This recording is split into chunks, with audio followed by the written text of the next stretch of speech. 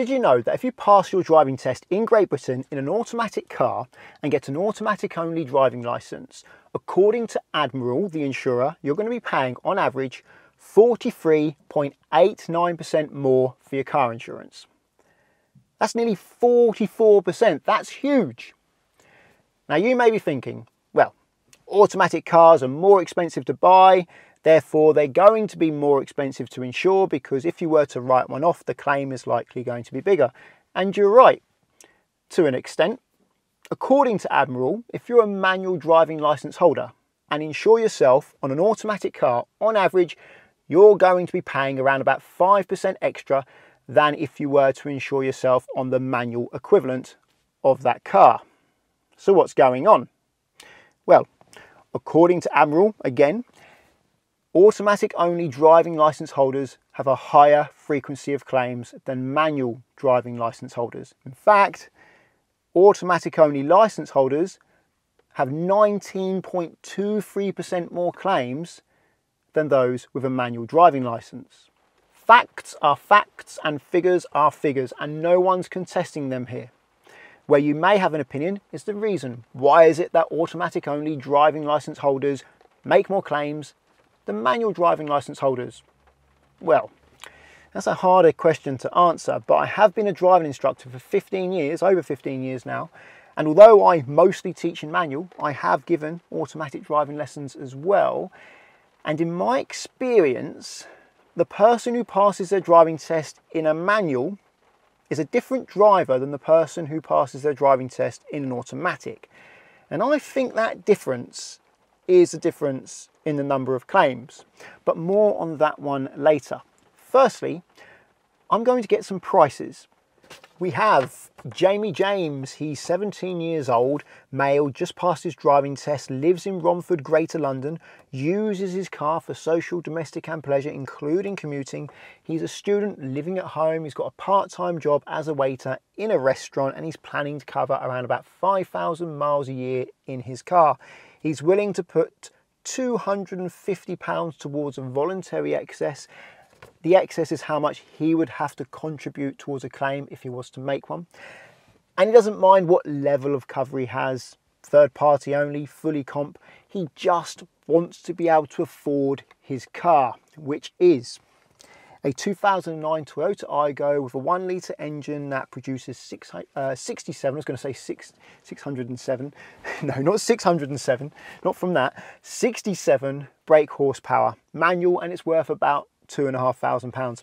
If you don't know much about horsepower, 60 is about your minimum for a car. 100 is really what you need for the car to be easy to drive and keep up with traffic, 70 miles an hour uphill, no problem. And 200 horsepower is pretty quick. Unless the car is huge and heavy, then it won't be. Don't go by the engine size these days. Engine size has been mostly irrelevant for a long time because you can get little engines with lots of power and big engines with very little power. It's power that really counts for how powerful the car is, not the engine size. So, insurance quotes from confused.com, the cheapest that came up, fully comp, £3,948. And I was thinking, it can't get much more expensive than that. And the total excess is £640 because his voluntary excess is £250, but usually there is a compulsory excess on top of that. If you're interested, third party only and third party fire and theft was £600 more, so fully comp was cheaper. Now, let's make that car automatic. It's now worth about £4,000 because small automatic cars are usually more money than small manual cars, but it's exactly the same car. It's the same colour, it's almost the same mileage, but it's automatic. Multi-mode is what they call the automatic of the Aygo back then. Fully comp. Hold on, £6,003. It's nearly £2,000 more. And to add insult to injury, the compulsory excess has gone up. So his total excess is now £725, despite his voluntary excess staying the same at £250. If you're interested, third party fire and theft, It's £5,582 and third party only, which is the minimum level of cover you need to drive on the roads in Great Britain, is £6,164.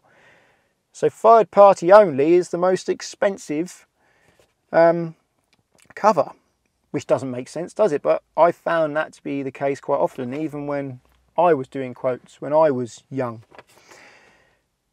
Now let's give it an automatic license with that same automatic car and see what happens to the price. Confused.com finds a price at £6,351. So it's gone up by 350-ish pounds for him having an automatic only license. Third party fire and theft is 6,414 and third party only is 7,084. So again, fully comp is actually the cheapest level of cover, even though it's the most comprehensive level of cover. Now, what about saving some money on his insurance? There is actually a way you can do this. There's quite a few ways, and I'm thinking of making a video about how to save money on your insurance. What you can do is add an older person to your policy. Now, don't do this.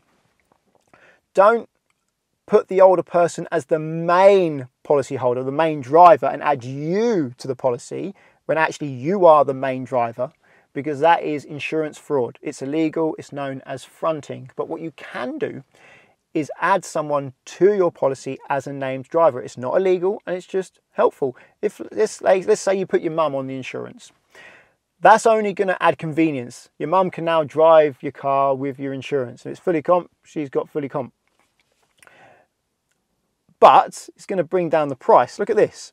Jennifer James, 45 years old, the mother of Jamie James, married. She's a chartered accountant and she's held a license, a manual driving license, for over 25 years.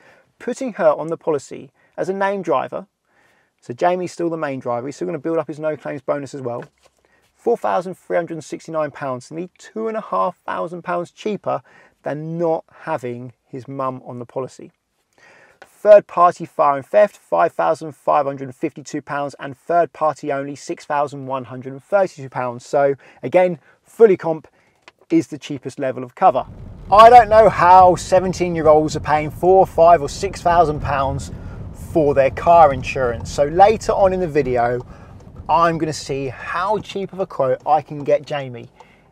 It won't necessarily be the same car, but it will be worth less than £3,000.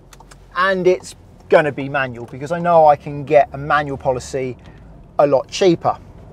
But firstly, I'm going to show you why I believe, based on my experience as a driving instructor, people who pass their driving test in an automatic and have an automatic only driving license are more likely to claim on their insurance.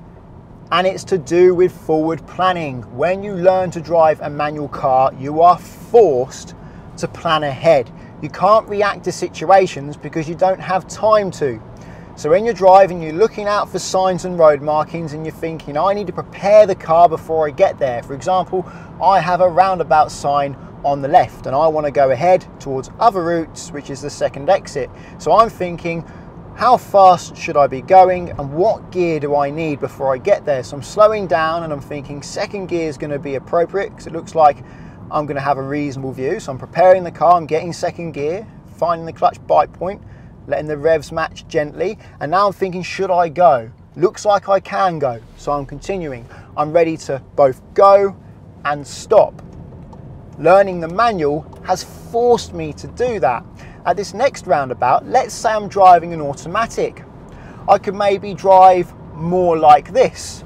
Just driving along, there's a roundabout here, okay, I'm going to slow down and now I'm going to decide, is it safe to go? Yes it is, let's go. Oh crikey, I'm in the junction, need to prepare the car. Of course, if you're in an automatic, you get away with that. You didn't have to prepare the car, you didn't have to be a step ahead of yourself. That's not acceptable in a manual. Doing that in a manual is not good. That's not going to get you your driving license if you're driving into the roundabout in the wrong gear and having to change. So learning a manual forces you to plan ahead. It forces you to be one step ahead of yourself and always ready for the hazard you're about to meet. And if you're one step ahead, then you're less likely to get yourself into trouble. When I'm teaching manual, a big part of the training is forward planning, preparing the car before my pupil reaches the hazard or the junction. If they don't prepare, then it's unlikely they will succeed. They'll get to the hazard or junction, think, oh look, I can go. Then they'll try and prepare the car afterwards, meaning they're rushing because, well, they need to go now and they're not ready, meaning they're more likely to mess the gears up and stall in the middle of the junction, or just feel stressed and it feels like a faff. They don't get away without forward planning when they're learning manual, but when they're learning automatic, they can get to the junction, slow down late, react to it, look, oh, it's clear, get on the gas and go, no problems. The instructor may be encouraging them to forward plan, but they're not forced to. Therefore, they're more likely to pass the driving test with lower planning skills and therefore, in my opinion, more likely to claim on their insurance. And another reason why automatic only driving licence holders are responsible for approximately 20% more insurance claims in Great Britain than manual driving licence holders. And this is me generalising a population. I'm not talking about individuals. Individuals have their own reasons, but me generalising from experience of teaching many people to drive, usually people who are learning manual are a bit more confident and more willing to put time into learning the skill of driving, whereas someone who's chosen automatic, usually as a general rule, but not necessarily the case, is less confident and less willing to put in time to learn how to drive and want to learn in as few lessons as possible. So which one do you think is more likely to make an insurance claim? That may explain, or at least partly explain, the statistics. I'm sure there's other reasons why automatic only driving licence holders are responsible for more insurance claims than manual licence holders. Why don't you let me know your thoughts in the comments? But in Great Britain, things are gradually changing. Every year, a slightly higher percentage of the population chooses to learn in an automatic, but the vast majority of people learning to drive are still learning manual, and for good reason. And that's the cost of owning an automatic car. If you're looking at £30,000 cars, the cost difference between manual and automatic isn't that great.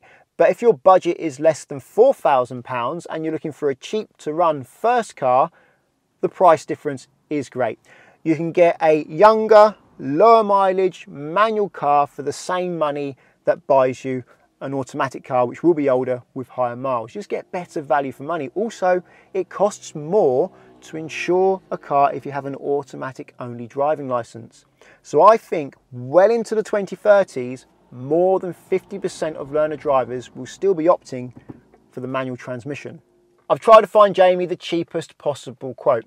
I chose 10 cars, all worth less than £3,000. Not all of them were your typical first car. I chose a Toyota Avensis as well to see if that would be cheaper, because sometimes choosing a car that older people generally drive can be cheaper, but on this occasion it wasn't. The cheapest car happened to be the first car I chose, the Igo. In second place was a Citroen C1, but of course if you know much about cars, that is basically an Igo, and they were very close on price. I played about with the mileage, more miles, less miles per year. Actually 5,000 miles a year was optimum for a lower price quote, and I included commuting or took away commuting to see if that made much difference, and it didn't. I added his dad to the policy as well as his mum, and that brought it down quite a bit. In fact, the cheapest price I got with his dad and his mum on the policy was £3,426 for a manual Toyota Igo with 67 brake horsepower and a manual license, of course. 3 years ago, I bought a brand new car, and over 3 years, I lost £11,000, which works out to be around about £3,500 a year in depreciation. So this insurance premium is the equivalent to one of those years of depreciation on a brand new car. So I definitely feel for new drivers at the moment, and I don't know how they're affording insurance. I thought, how can I get around this? Maybe a classic car, because in my experience, classic cars are often quite cheap to insure. But try finding a good quality classic car for £3,000 or less. That just wasn't happening. Oh, I also decided to relocate him. I thought, what if he lives somewhere remote? Where have I been that's remote? And I thought, Isle of Skye, that's a beautiful place in Britain. That brought down the price to £1,951. So it goes to show where you live does make a big difference to how much your insurance premium is going to be. But it's not exactly practical to relocate yourself across the country just to be able to afford your car insurance. Anyway, I'm going off on a tangent here. The purpose in this video is to find out, does it cost more to insure your car if you learn in an automatic and have an automatic only license? Apparently it's over 40% more, but the quotes I did, it wasn't that much more, but it was still more. The cheapest price I could find as an automatic license holder with an automatic car with mum and dad on the policy was just over £4,000, whereas the cheapest price I could find with mum and dad on the policy again for a manual car with a manual license was under £3,500, about £600 to £700 difference there. So quite a lot. And the car, the automatic car, was £1,500 more to buy. So learning in an automatic is probably going to be a bit more expensive than you first thought. Well, I hope this video clears things up and helps you make the best decision for you as to whether or not you choose to learn in a manual or an automatic. The cost of the lessons and how many lessons you're going to do is only one part in the total cost of getting on the road as a new driver. If you found the video helpful, please give it a thumbs up. And if you're looking for car insurance, more car insurance now, check out the links to Collingwood and Confused in the description. If you're learning to drive and want to insure yourself on somebody else's car, then Collingwood are there for you, because you can insure yourself on their car without affecting their policy, and that takes away a big stress from the owner of that car that you're using to practice your driving in. Via the link at the moment, there's up to 35% off and a £20 Amazon gift card. If you want to insure your own car, I recommend checking out the link to confused.com, because you fill out one quote form and get loads of quotes back from many insurers to compare who's cheapest. And you can change things in that quote, including the car, to try and optimize it and find the best price, which is exactly what I've been doing throughout this video. Using the links doesn't cost you anything, but it does support the channel, so thank you very much. Subscribe to get my future videos, and until the next one, cheerio.